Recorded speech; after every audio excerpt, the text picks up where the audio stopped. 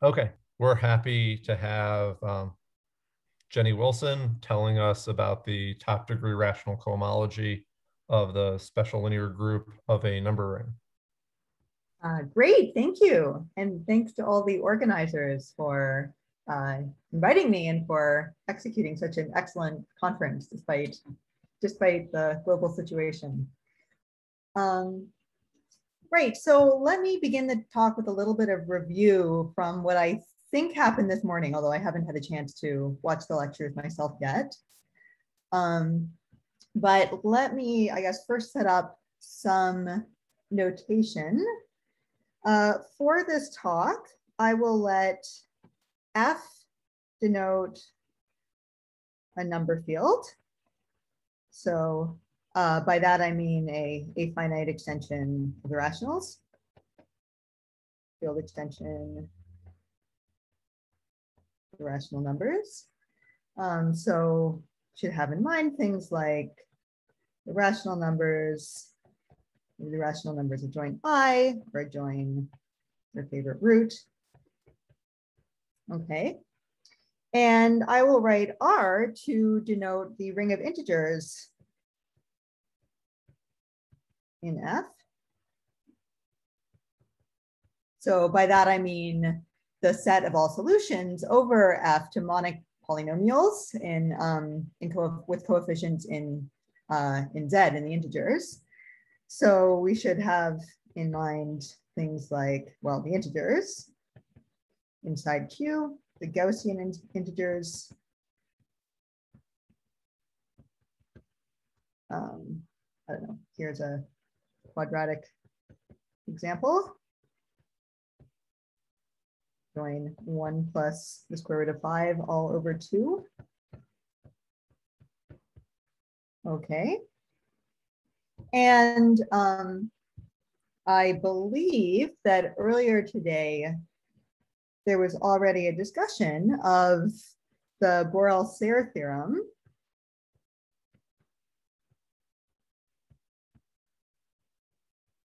Where perhaps you saw the virtual cohomological dimension of the special linear group with coefficients with entries in R. And it turns out that this VCD only depends on the number of real and the number of complex pairs of embeddings of F. So specifically, here's a formula for this VCD.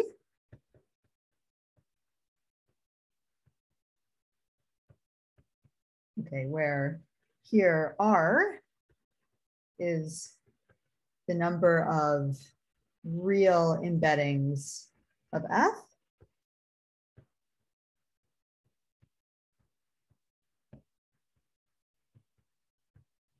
And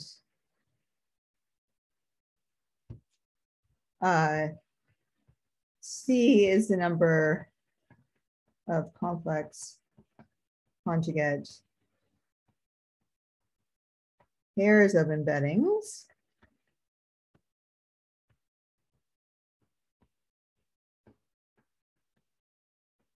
that don't factor through R.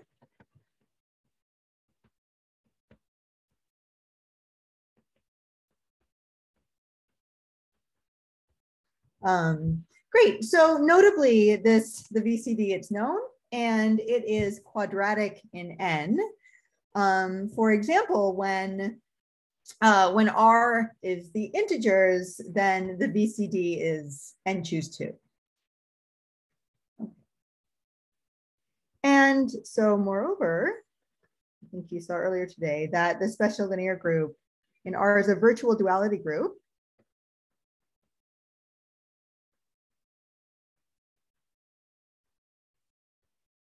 With dualizing module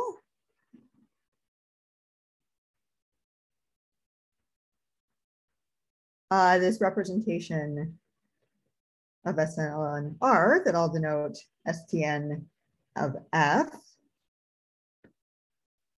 which is called the Steinberg module.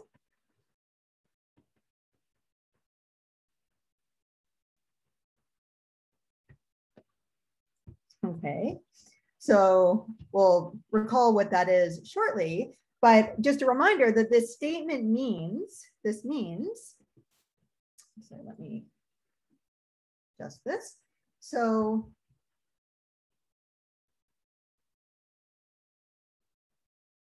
what this means is that if I look at the cohomology of SLNR with coefficients in a rational SLNR representation in codimension I, then this virtual duality means that this is isomorphic in a natural way to the homology of SLNR with coefficients in the tensor product of V with the Steinberg module. So this holds for all rational SLNR representations V. Okay, great. And so notably for present purposes, when I take V just to be the rational numbers, then what we get is that the codimension I cohomology of SLNR, we can compute by looking at the degree I homology of SLNR with coefficient in the rationalized Steinberg module. Okay. So I can operate this tablet. So right, to compute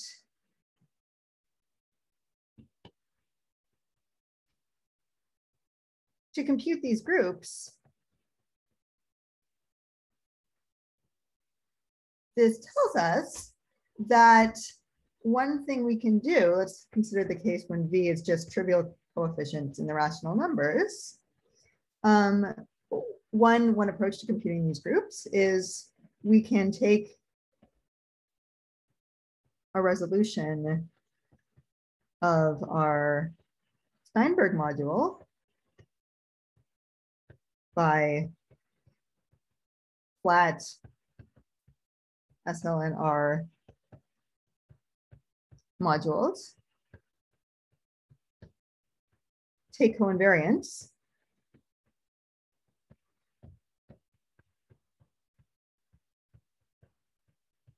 and then take the homology of the resulting complex. Okay. And so what this tells us is that the key to computing the rational cohomology of our special linear group close to its VCD is coming up with nice flat resolutions of the Steinberg module. And by nice, I mean resolutions where it is feasible to compute the coinvariance. Okay, so that is the goal of this program. Okay. So let's recall what the Steinberg module is.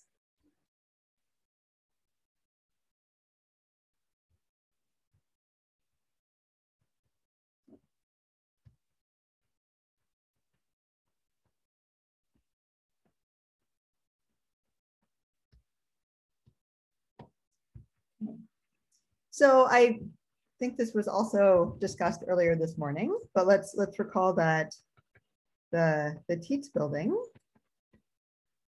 I'll denote TNF, is a simplicial complex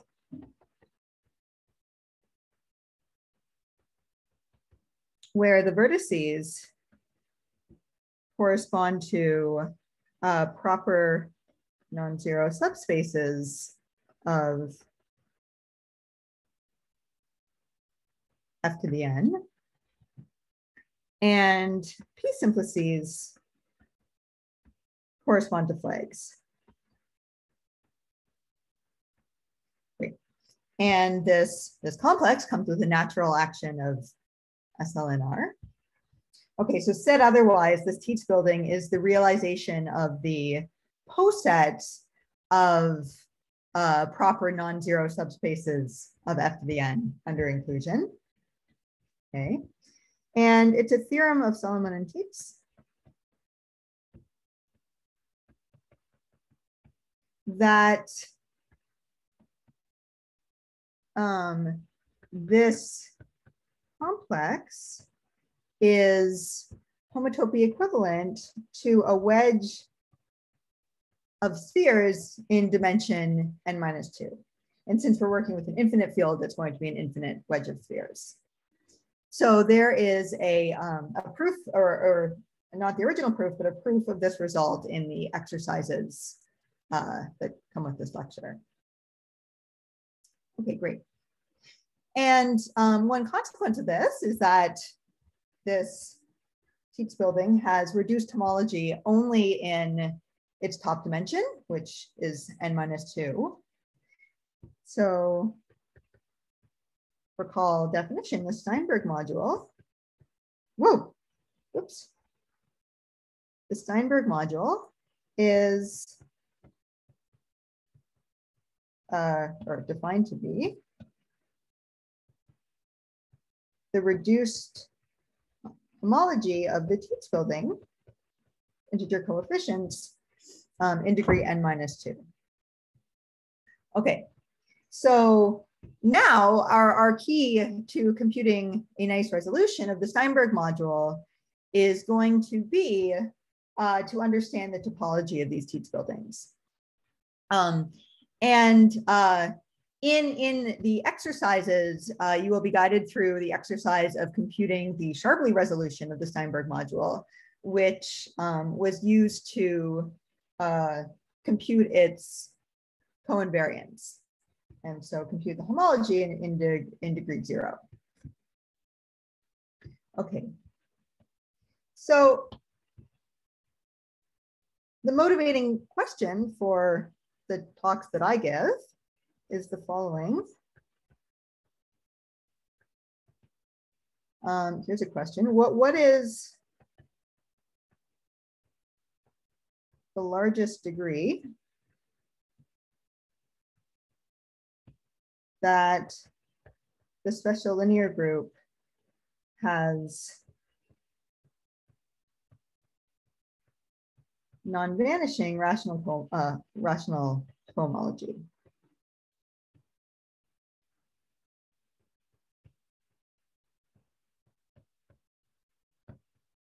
So in general, the answer to this is not known, even when R is the integers. But let me survey some results in this direction that are known.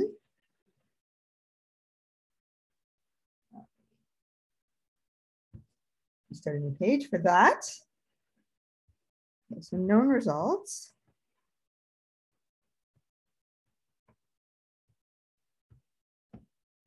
Great. So one thing that we know is that when R is Euclidean,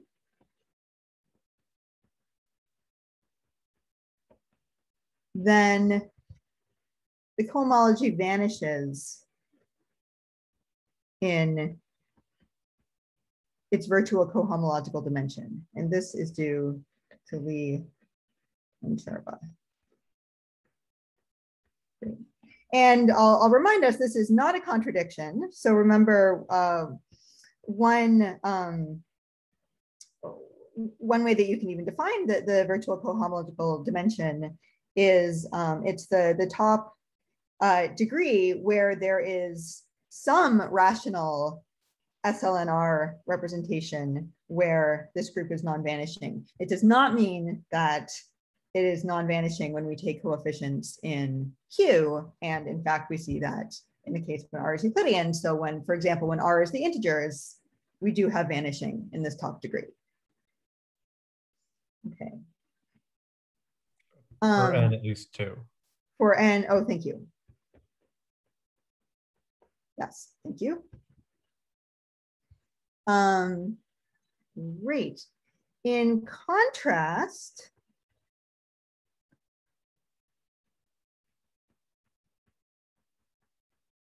it does not vanish in the case that R is not a PID. So this is due to Church, Barb, and Putman. Okay. And it's also non-vanishing when N is even and F is the quadratic field extension to adjoin the square root of D in the case when D is equal to minus 43, minus 67, or minus 163. This is Miller, Hutz, myself, and Don Misaki. Okay, so these are examples of PIDs that are not Euclidean. So they are excluded from these other two cases. And in fact, if you assume the generalized Riemann hypothesis,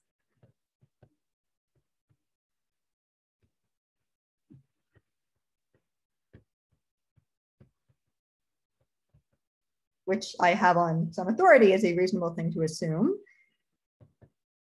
then the only number ring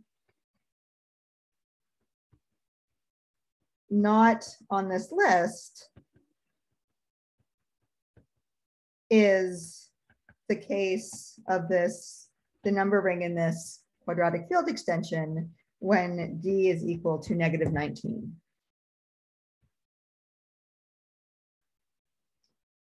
Okay.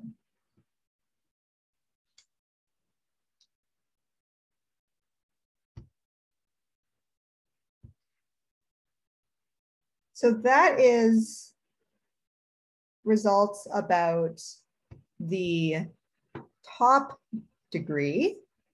There is also some results known about the codimension 1 degree. And specifically, let's see here, when we look at 1 degree below the top, then this is known to vanish in the case R equals Z. Oh, and I didn't write this down, but I think I need N at least 3 for this one. This is due to Church Putman. Maybe Jeremy can spot me on whether I got the right down there.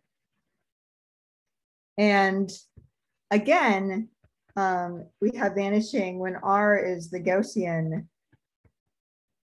or Eisenstein integers.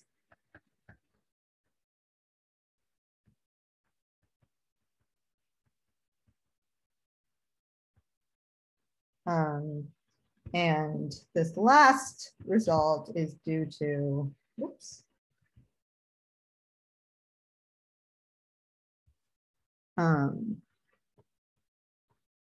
Miller, Hutz, myself, and oh, I wrote this in the wrong order.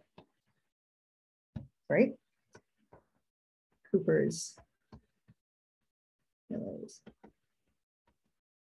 Hutz, and myself. All right, and that's incorrect in the notes. I'll have to fix that.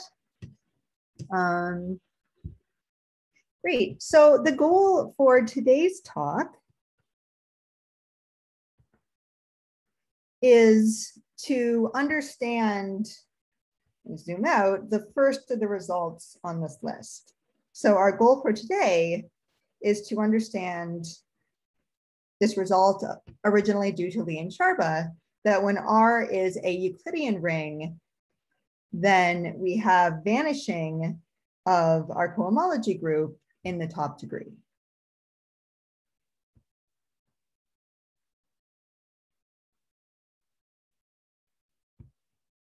Okay, so today the goal is this result of Lee and Sharba.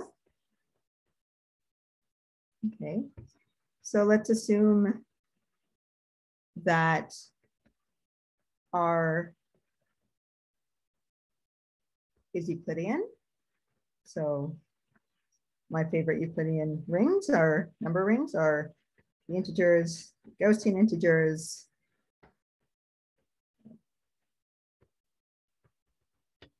There are many more. Okay. And a reminder that, well,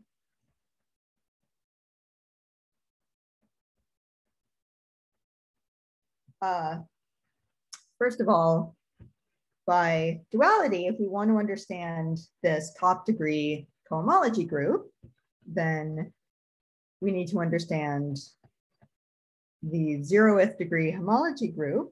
Oh, I made that. Let's stick with R. So you can take R to be integers if you're so inclined. So it's going to be the 0th degree homology group with coefficients in our rationalized Steinberg module. Okay. And this then is going to be the same as, going to be isomorphic to the SLNR invariance of this rationalized Steinberg module. So maybe I'll say as an aside, remember that what I mean by this, the coinvariance of a G representation M, which I will denote by M sub G. This means the quotient of M by the submodule generated by terms of the form M minus G sub M. So this is going to be the largest quotient of M with trivial G action. These are the coinvariants. Okay, so this is what we're trying to compute. We want the SLNR coinvariance of our Steinberg module over Q. Okay. So the strategy is that we want to find a sufficiently nice generating set for the Steinberg module. Specifically, we want to find generators of the Steinberg module that vanish in this coinvariance quotient.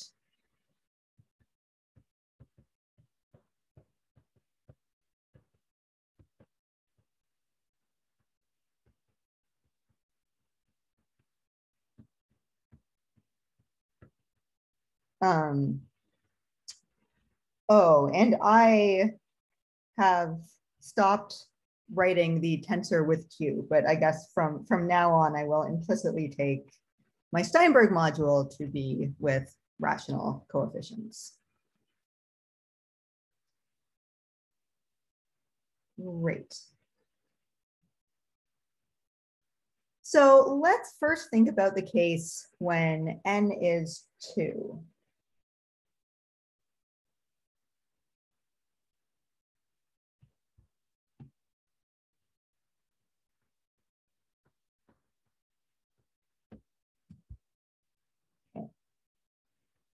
Great, so we want to consider the Tietz building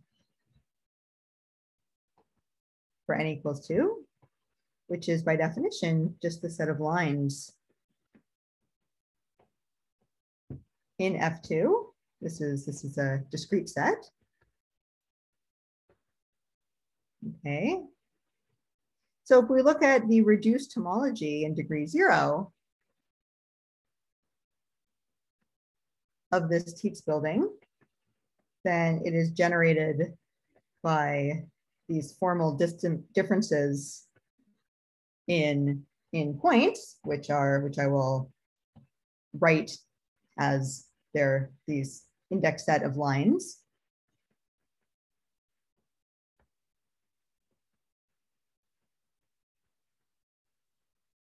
Okay. So let's specialize even more and consider the case that R is the integers. And so a point in this reduced homology group could be something like the following. I could take the point X to be the formal difference in the line spanned by 1, 0, and the line spanned by 0, 1. Great. So observe now that if we take the following matrix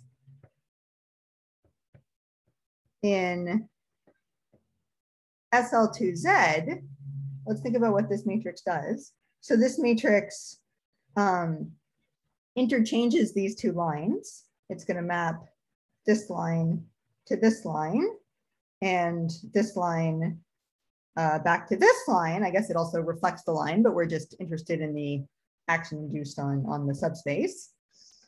And so this means that, well,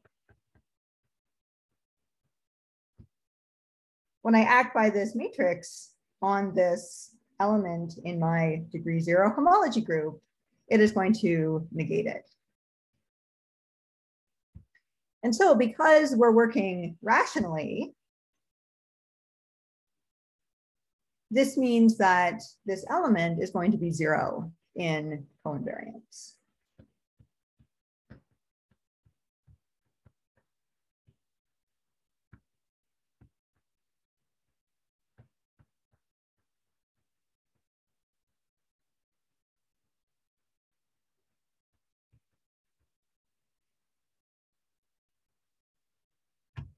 Great. So far so good. Let me just back up a minute and remind us what we're doing. So backing up completely, our goal is to show that this top homology group vanishes.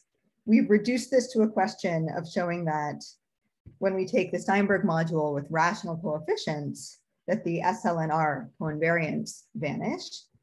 And so the Steinberg module, by definition, was this top degree homology of our Tietz building. So we're trying to understand, we're trying to show vanishing of the coinvariance of this top degree homology group.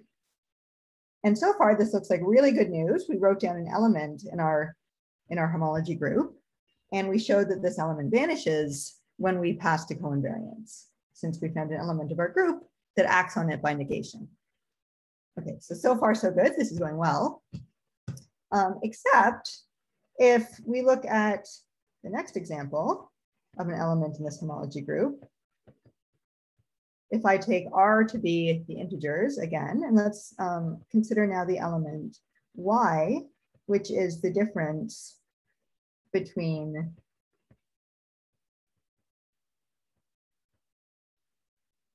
the following two lines. So the line spanned by 1, 0 and the line spanned by 1, 2. And now we run into a problem, and I'll leave the statement as an exercise. It's a problem that there is no element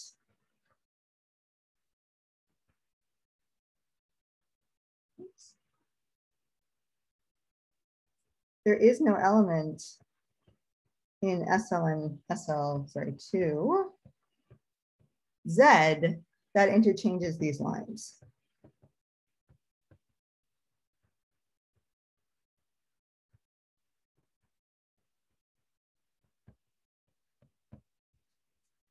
Okay. So this statement, I'll leave as an exercise. It's in the exercise sheet.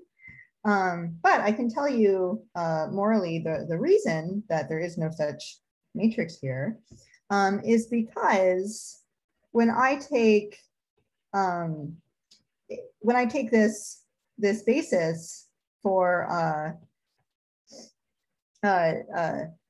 if I take, let me put it this way, if I take generators for each of these lines and I choose my generators so that I end up with I choose my generators so that they are primitive vectors over Z. That means I choose my generators so that they have integer coefficients that are coprime, that have no common GCD. Common GCD is 1. So for example, if I take generators of these two lines, like the two that I've written down here, well, in this case, these two generators are not a basis for Z2. These generators are not a basis for Z2. It's an exercise to check that they, in fact, span a submodule of Z2 that is index 2. And we can check that because if I make them be columns of a matrix, then that matrix has determinant 2. Okay, so said otherwise, the problem is that if I look at both of these lines and I intersect each of these lines with Z2, then the sum of the resulting submodules in Z2 are index 2. Let me write that down. So in other words,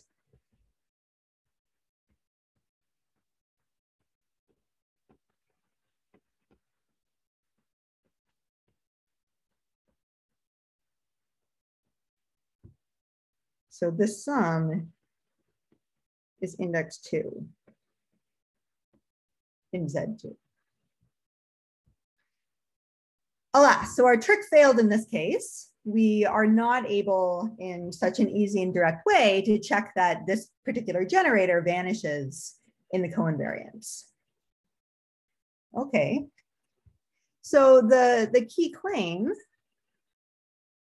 the key to this proof is that when R is Euclidean,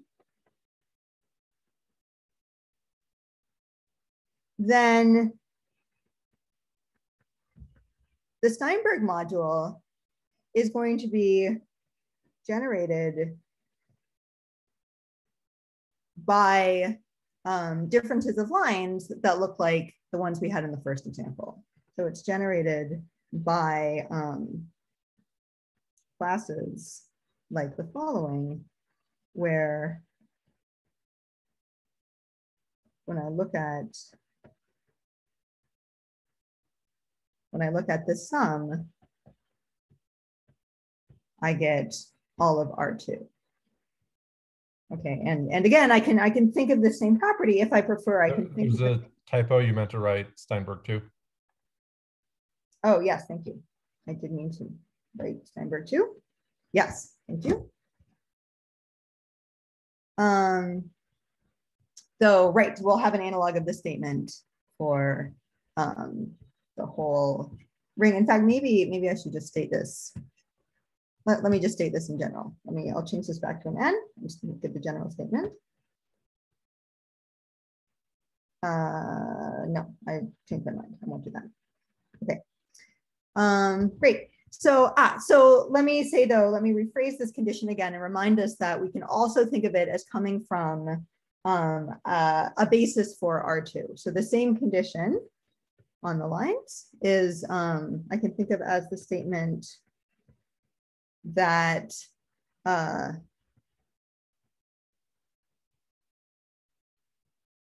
these two lines are generated by elements of a basis for R2. Okay, and these generators are called integral apartment classes.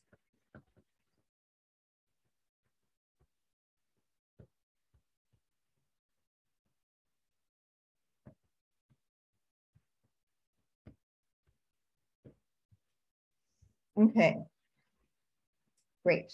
So, right. So now let me give a little bit more background, and then we'll be able to state the result in general for general N. Here is a definition. Oh, actually, I don't know. Was there any discussion of apartment classes in the earlier talks today? Maybe the audience I can. think I defined it, right? But not everybody was there at my talk. So go ahead and just give a quick definition for sure. Great. Okay. Very good. So, great. Let me remind us that a frame for a vector space is, by definition, a decomposition into lines.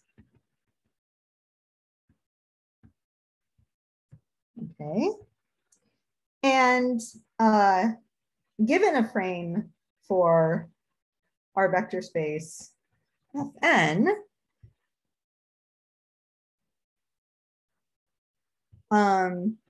we are going to let this notation S of L1, L2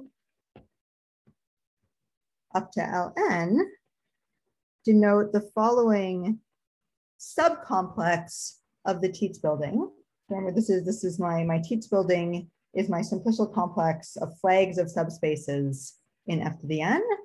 I'm going to let, for this decomposition into lines, I'm going to define a subcomplex. It's going to be the full subcomplex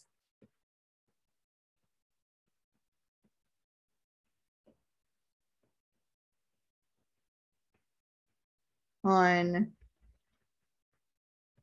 vertices indexed by direct sums of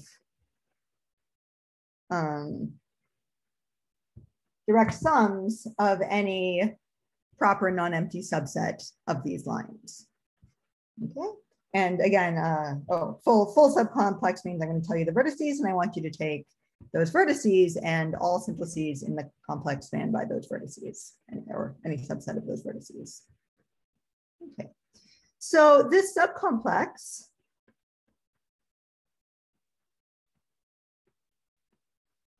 is called an apartment.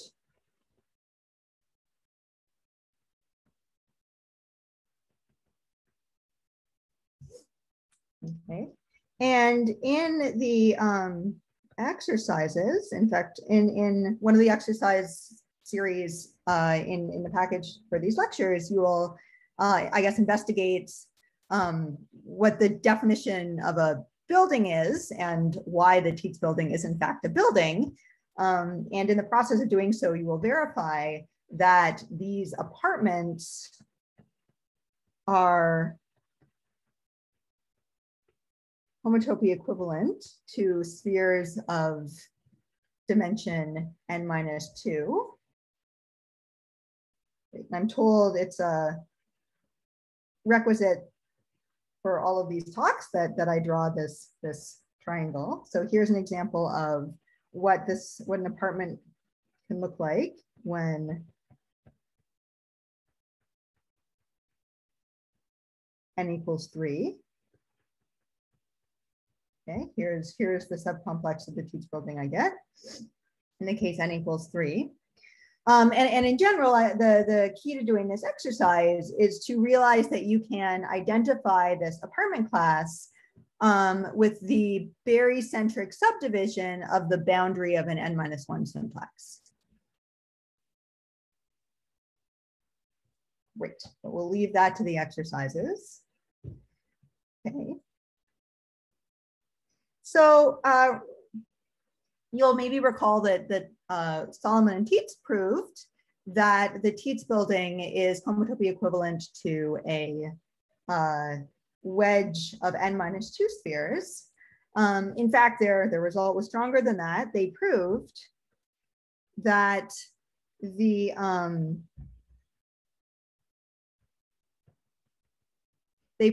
this top degree homology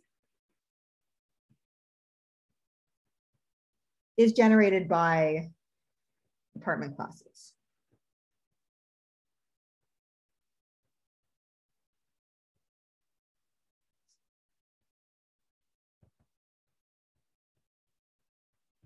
Right, so it's generated by the homology classes I get by the inclusions of these spheres. Okay.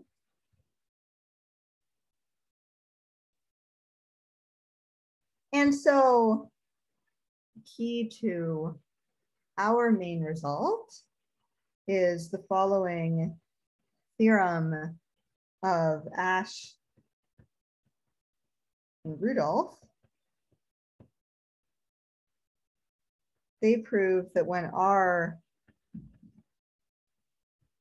is Euclidean, and in fact, not necessarily a number ring, so this is for general Euclidean rings R, they proved that this top degree homology group is in fact generated by integral apartment classes. So it's generated not only by these apartments, but it's generated by these apartments where this frame arises from a basis for R to the n. All right, so let me state that.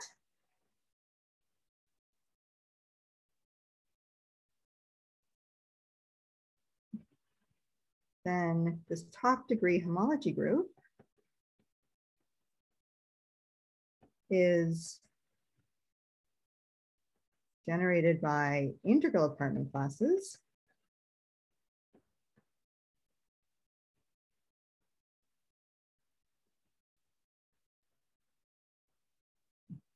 i.e. it's generated by the apartment classes associated to frames where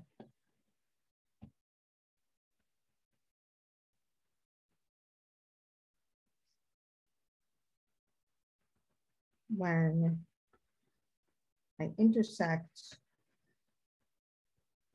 with Rn, then the lines I get span Rn. Okay, so these are frames arising from an integral basis for Rn. And in my next talk, I'll look at how one might prove this Ash-Rudolph theorem. But for the rest of today, I want to instead look at how we can use this result to prove Lee and Sharba's result that the top degree cohomology of SLNR vanishes. Okay, so the goal is a proof of Lee and Sharba's result, assuming the Ash-Rudolph result. Okay, and before we embark on that, let me back up and recap what we're doing. Okay, so going back a slide, remember, it is our goal to prove this result of Lee and Sharba that when R is Euclidean and we look at the special linear group with entries in R, then the rational cohomology vanishes in its top degree, in the VCD, in the top degree where it might possibly be non-zero. Okay, so that's our goal. And by this duality result, by our virtual Beer-Ekman duality result, we can identify this top degree cohomology group with the SLNR coinvariance of our rationalized Steinberg module. But the Steinberg module is the top degree homology of the Tietz building. Okay, so our goal to proving this vanishing result is we want to show that the SLNR coinvariance of this top degree homology of our Steinberg module vanishes. Okay. So what did we just see? We just saw that the homology, the top degree homology of our of our Tietz building is generated by these apartment classes. So it's generated by these subcomplexes indexed by frames that look like very centrically subdivided boundaries of spheres. And Ash and Rudolph proved that when R is Euclidean, then in fact, this top degree homology of our Tietz building is generated by integral apartment classes. So that means it's generated by apartments where this decomposition into lines comes not just for a basis for the vector space over a field, but in fact a basis over R, for R to the n over R. Okay, and in that case, we're almost done because now we can basically use that same trick that we used in the n equals 2 case. Okay. So where are we? We're trying to prove Lie-Sharba. As we just discussed, it suffices, we're trying to show that the co-invariants vanish. So because this, because the Steinberg module is generated by integral apartment classes, it suffices to show that integral apartment classes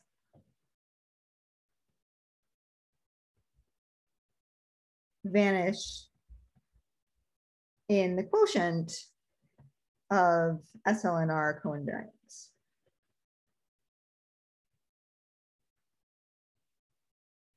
Okay, so let's do that. Let's choose an integral frame.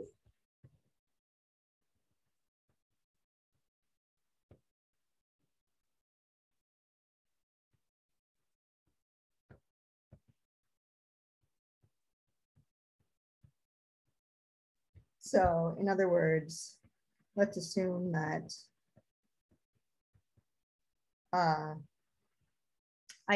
this is a frame arising from some basis, some R basis, V1 up to Vn for Rn. Okay. And so then we can do the same thing we did before. We can find an element of SLNR that swaps these first two lines, and then let's just say fixes all of the other lines. Okay, so specifically, everybody should check that this matrix I'm writing down does in fact have determinant 1. I can look at the matrix. I need this negative sign to make that determinant 1.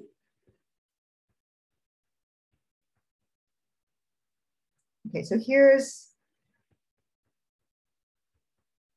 an element of SLNR written with respect to this basis. I wrote the matrix with respect to that basis. So written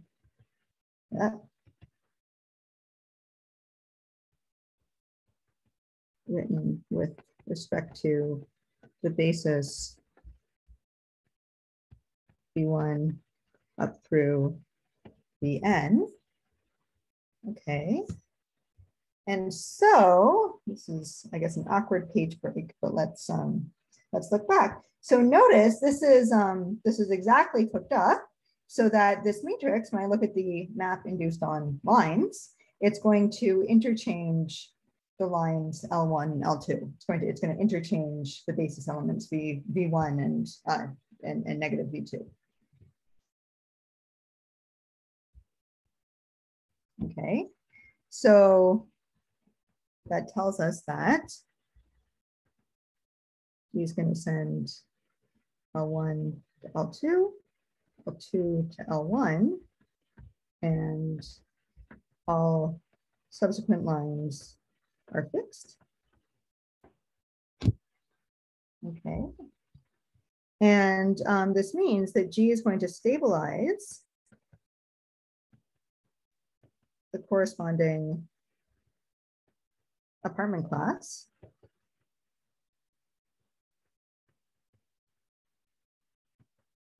and act, because this is an odd permutation on this set of lines, it's going to act by an orientation reversing simplicial map.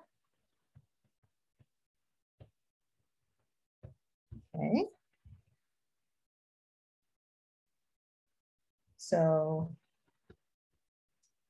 that means that when I look at its action on my apartment class, it's going to negate it.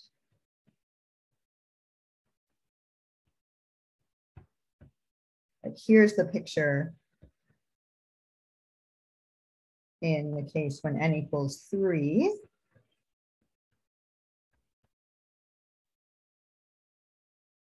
So what is G doing? G is going to swap L1 and L2 and just swap these two subspaces. And so it's acting on this sphere by a reflection. You can check that's an orientation reversing map. And so it's going to negate the corresponding homology class. And this is exactly what we wanted. So the details of this are left as an exercise, that these G's will always negate these classes. But the upshot of that result is that these integral apartment classes are going to vanish in coinvariance.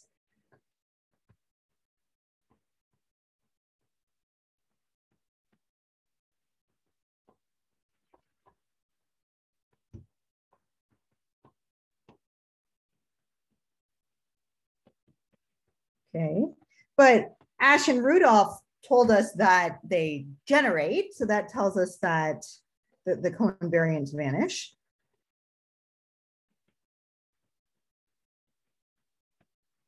And so we're done. This implies that when we look at this top degree cohomology of SLNR with rational coefficients, then it will vanish. Great. So that concludes the proof. And in fact, that concludes my talk. So maybe I'll stop here, and I don't know if there's more time. At the end, I can give a preview of more of the exercises for the talk. Thanks, Jenny. Are there questions, I guess, first from Zoom, and probably just speak?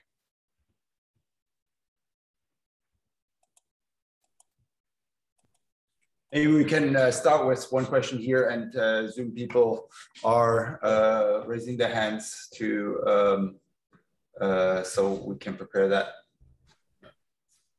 And my question is, what happens integrally? Does this cohomology group also vanish integrally? Is it at least known in some examples? Oh, that is a good question. I don't know the answer to that question. Yeah, the bad news is that, I mean, this entire duality setup only holds rationally. And so this kind of approach of analyzing coinvariant of the Steinberg module just doesn't speak to the integral question. And so unfortunately, I'm at least speaking for myself, I'm at a loss at how to address the question of what happens integrally.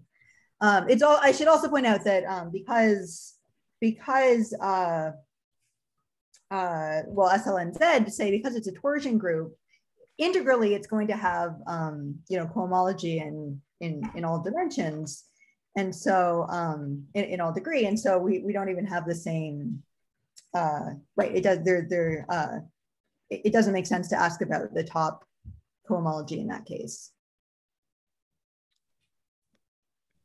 Yeah, the Steinberg covariants do vanish integrally. So Jenny's argument, you need to invert 2, but as Jenny said, basically why do we care about homology with coefficients in Steinberg when we don't have duality? So you need Q coefficients are actually, you need to invert all of whatever, all of the torsion primes in SLNR in order to get duality.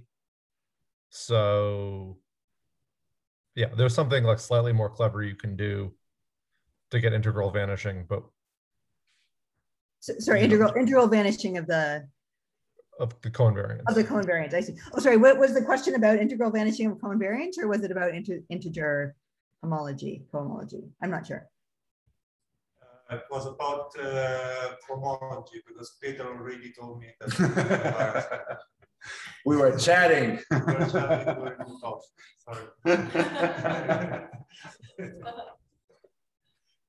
Sorry for answering whatever Peter already told you.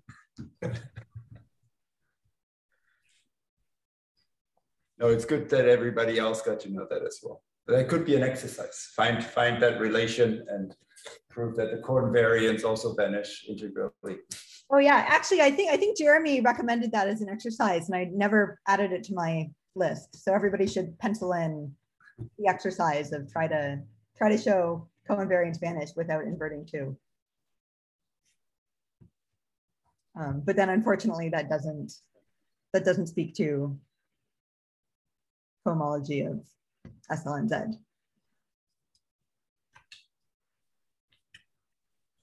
I also have a question. Yeah, please. Yeah, so I was kind of curious about the non-vanishing of your BCD in these three numbers. So in any sense, the class number one sort of kicks in. So because right, where it is. Yeah, the first page. So this 4367. I mean, so is it somehow like the class number one sort of kicks in the game, or? Yeah, that's right. Absolutely. So in fact, like smaller one not showing up. in Church-Farb-Putman, they like construct classes and show they give lower bounds on the dimension of these cohomology groups that is a function of the class number.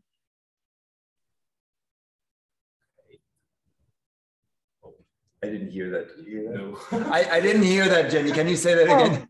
Sorry, that's right. So in the Church-Farb-Putman paper, they construct classes in this top degree cohomology group of SLNR, and they give lower bounds on the dimension of this group, where those bounds are a function of the class number of the PID. So this is magic as far as I'm concerned. So in the construction of the classes, they use something of the class number. Okay. Absolutely, that's right. Yeah, it's the class number -1 raised to n-1 is their lower bound. Thank you. And is there any reason like the smaller number doesn't show up? I mean, it's not like all of the class number one, right? So we still have like some smaller primes that's not showing. Well, yeah, not showing up.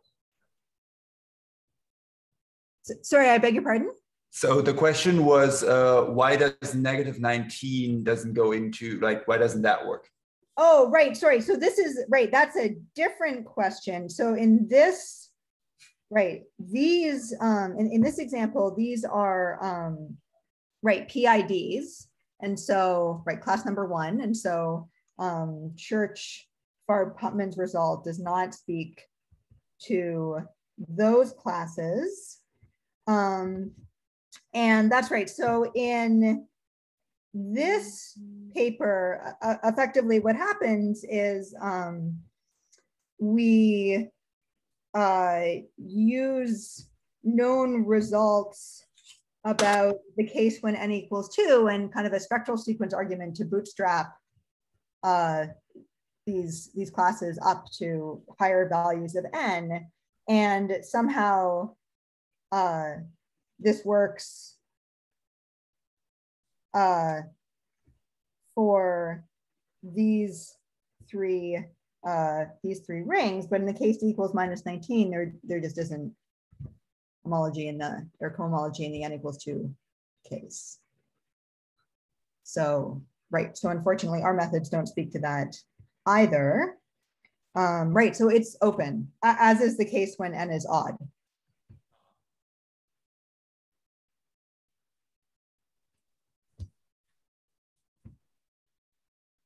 Any more questions? If there are no more questions, I don't know, I'm not seeing any.